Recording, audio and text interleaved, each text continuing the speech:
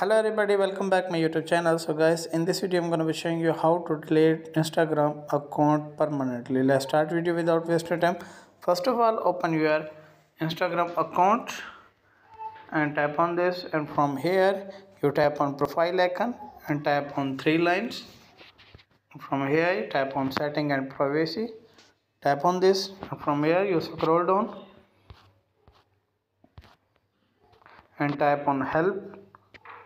From here you tap on help center and tap on this. From here you tap on three lines and tap on manage your account and tap on this. From here you tap on delete your account, tap on this. From here you tap on temporarily deactivate your Instagram account, tap on this.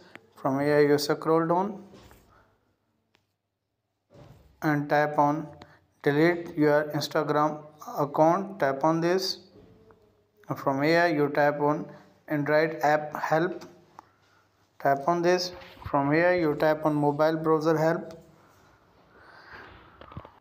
and tap on delete your account, tap on this. From here tap on this arrow and select your reason, delete your account, tap on this. After that enter your password and tap on delete. After that, I hope your problem will be fixed. If the video is helpful, then like and subscribe my channel. Thanks for watching.